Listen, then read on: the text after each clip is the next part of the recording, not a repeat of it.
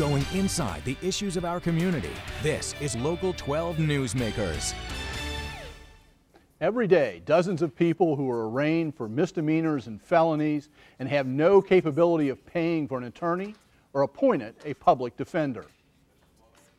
Good morning and welcome to Local 12 Newsmakers. The public defender system is not something provided out of kindness.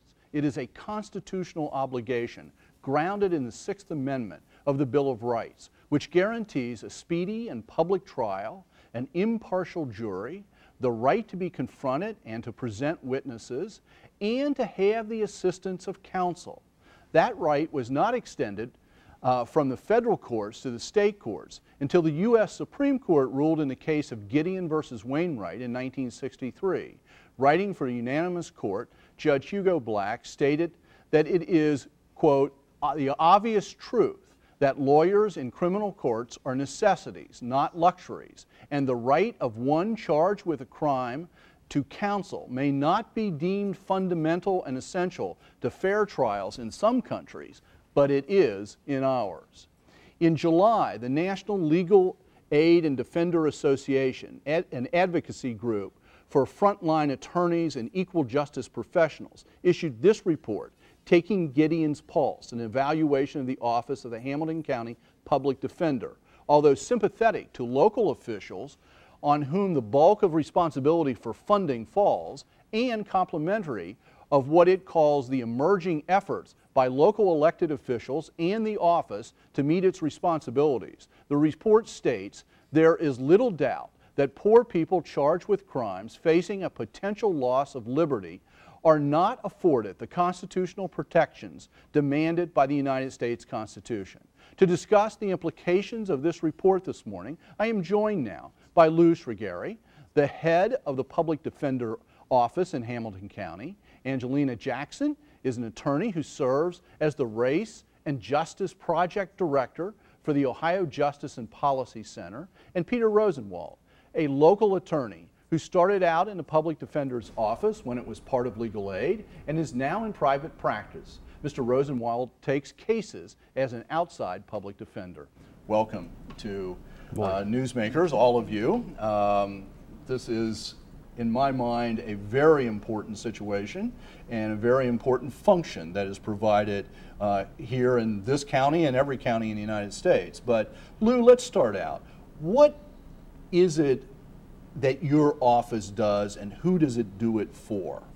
Well, we do it for the indigent clients, meaning that they have to be qualified to be represented, and once they're qualified to be represented, this counsel is assigned.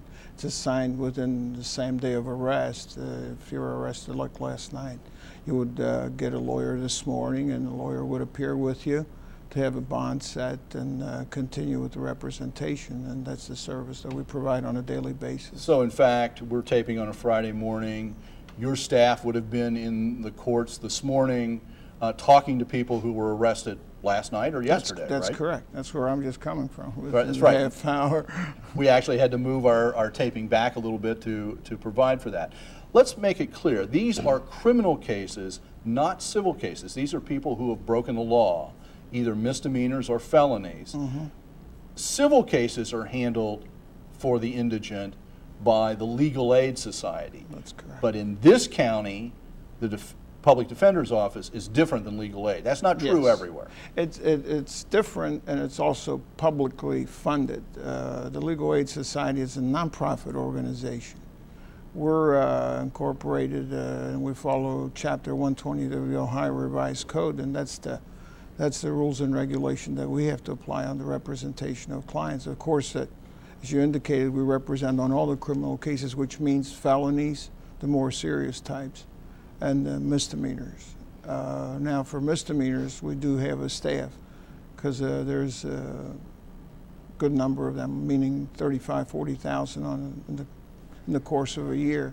And on the felonies, we have about 10,000, 15,000. Now, we handle them different for the reason that the staffing is done at the misdemeanor level in the assigned counsel system, is done through the court, and we handle both of them in the office. Okay, so misdemeanors are handled by your staff, and how many That's people do correct. you have on your staff? About 30 with supervisors. And 30. then for felonies, you turn to outside counsel. counsel and hire them. That's correct. Okay, Peter, you're one of those, That's right? true, yes. You, as I mentioned before, you started out doing public defender work when the public defender's function was inside legal aid, but you've been out, you're a sole practitioner. How much of your caseload is assigned, is public defender type of cases versus paying clients who come to you and ask for representation?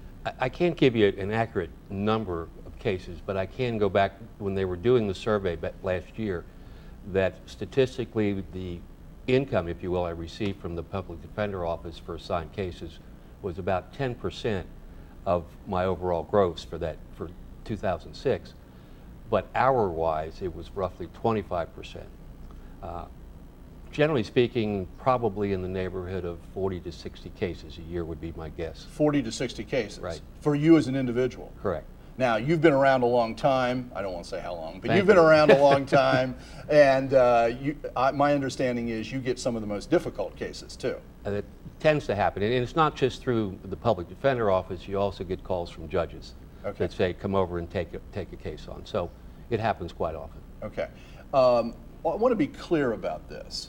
I mean, felonies are the more serious crimes. Correct. Those are the crimes that we turn to outside attorneys to take on. Not every attorney out there, though. I mean, people probably know lots of lawyers in town who maybe do corporate work or do all sorts of other things. Not every attorney can just be called in and asked to represent somebody who's charged with a felony. No, they shouldn't do that, as a matter of fact. For example, I don't know anything about workers' compensation. I can spell the words, but I would never go do that, and that's true for other lawyers. You really need to have knowledge in the area. The bulk of my practice is criminal defense. I like to believe I understand and know what I'm doing and can be helpful to the client. Other lawyers who don't know it, quite frankly, should stay away. Angie, the report that came out last month in July has a lot of different observations, and we'll get to some of the specifics. But one of the key ones is that there's just not enough funding, either to pay Lou's staff or to adequately pay outside attorneys. What are some of the implications that, from the study's point of view and from your point of view, of that situation where there is just not enough resources to support this sort of function?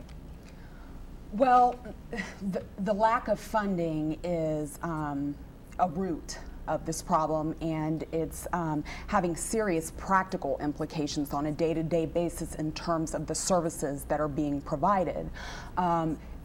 What the study found is that the staff attorneys are overloaded and overwhelmed. Their caseloads are so high that, for example, the staff attorneys, the misdemeanor staff attorneys, only have an hour and 42 minutes per case.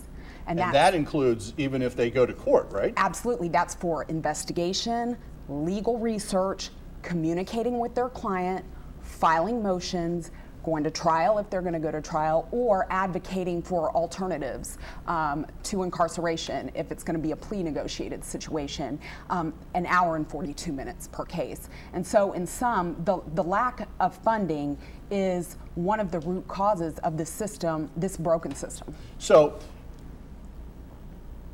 the report says that of the attorneys in Lou's office, they're carrying 2.5 times the caseload that's recommended by the American Bar Association. Lou, what do you say about that? I mean, however you state it, 2.5 times more than what is recommended, an hour and 42 minutes per case.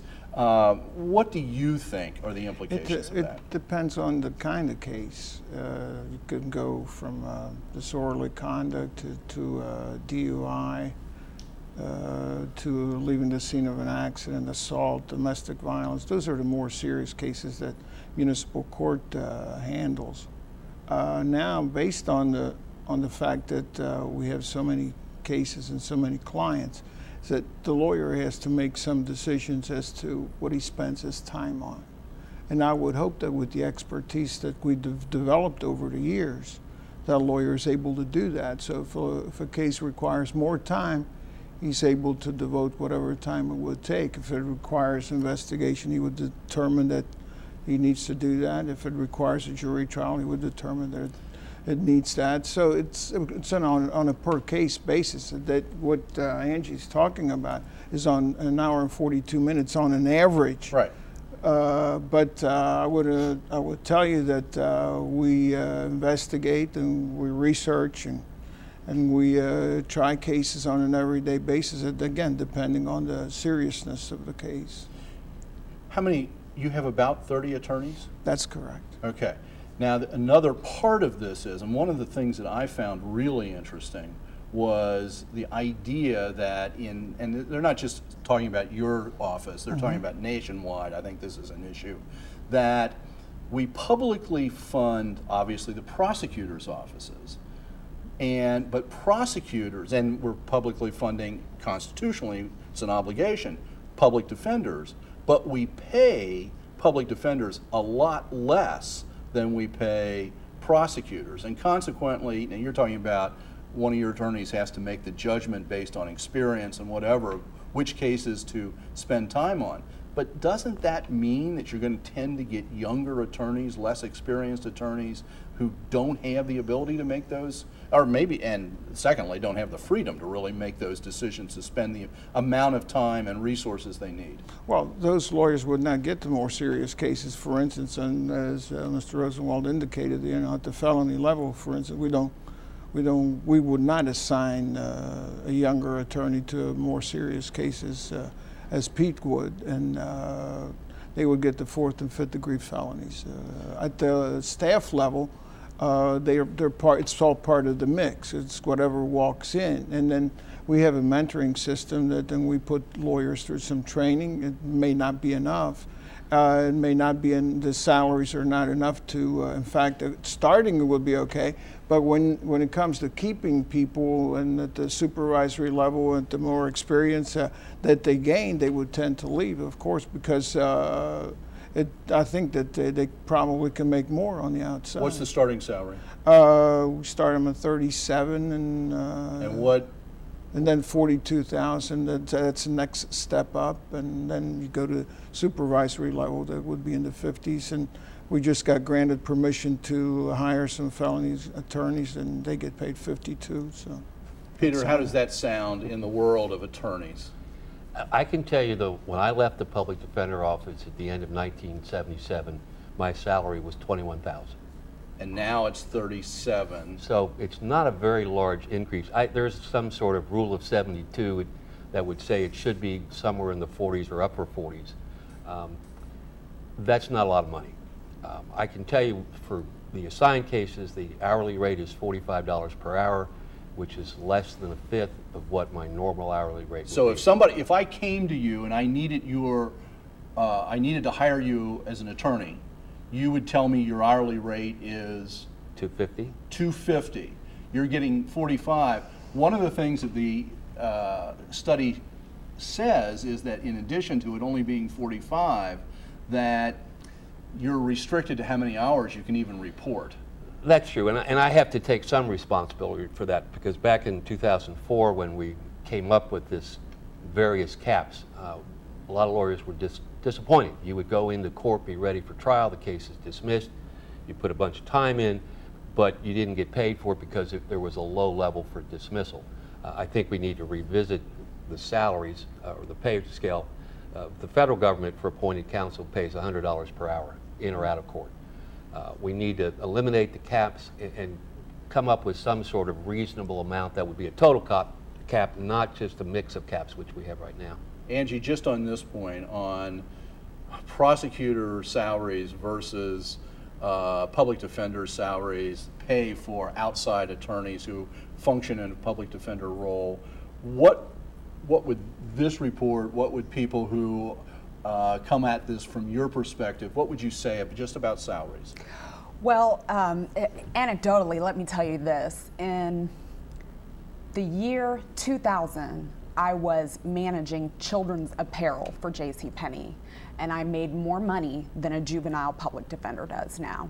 So I was making more money managing children's clothes than the people who are making huge impact on children's lives make.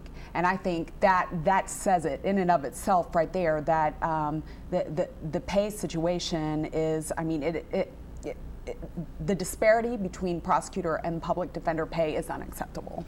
Okay, there's a lot of other details, and you're not going to believe this, but we're out of time for the first half, but we're going to come back. Everybody sit tight. Stay tuned. After the break, we will look at the recommendations for what can be done to address the criticisms in this report.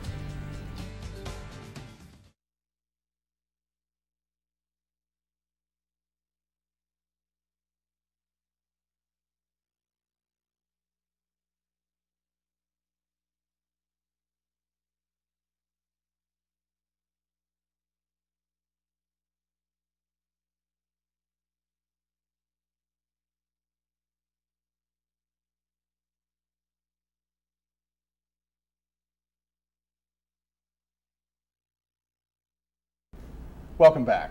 In these sorts of situations, it sounds as if the only thing that can be done is to spend gobs more money. The National Legal Aid and Defense Association report specifically notes that spending more money is difficult for state and local governments. On the other hand, this is a constitutional obligation, not an optional program. What government entity is responsible for funding the public defender programs varies greatly between states to states. How much is carried by the state and how much is carried by the local entity. Here you can see a map. The green states are the states where 100% is carried by the states. The two red states, South Dakota and Pennsylvania, totally locally funded. The yellow states, which Ohio is part of, it's split between the two in the case of less than 50% coming from the state. In 1976, Ohio set out to pay 50% of the cost, but over time that has fallen to somewhere around 26%. So where do we go from here? Well, that's the question. Angie, this report has a lot of recommendations. One of it is that the real problem here is on the state level. It is not on the funding side. It is not on the county level. It's the state that carries the most burden, and we should be advocating for a change and a reform in the system. Where do you see this, and how possible do you even see this? Well, I think I absolutely agree with the fact that we need to have a joint concerted effort to advocate for more funding from the state. I think that is critical, and so we don't dispute that point at all.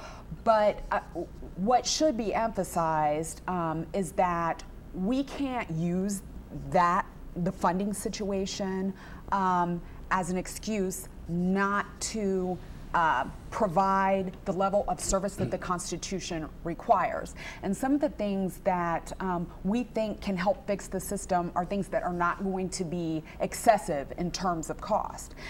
These are things like establishing practice standards, instituting training, making sure that the office is politically independent. These are things that do not cost a lot of money. Okay, before we get to some of those, Lou, I want to turn to you. Sure. I know from talking with you that you are totally supportive of advocating at the state level. No problem. To I get think more that's funding. what we have to do. Okay, but there's also some other critiques in here that they involve money, but not the same amount, and that is that your staff, the attorneys on your staff, don't even have their own desk. You don't have a computer system for managing records. People have to share desks. There's no privacy to talk to clients.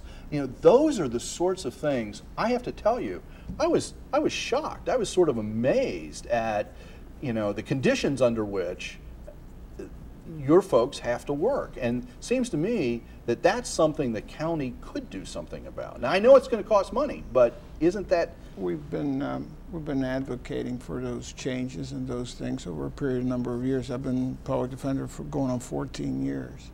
And year after year, we've asked for some of those. We've asked for more support. We've asked for better space.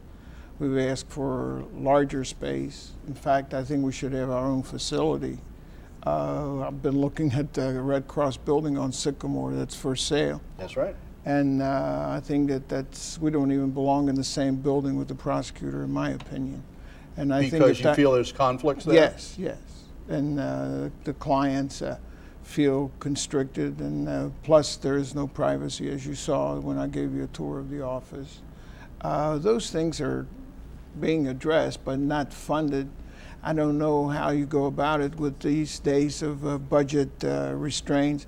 And not only at the local level, the state got ordered to cut budgets 10% all over the agencies, state agencies. Now, you add the 10% from the state plus the 6% that we've had to cut locally here, that's 16%. Right. So I don't know how you make do with 16% less. Let's take a look at some of these other things. The training question.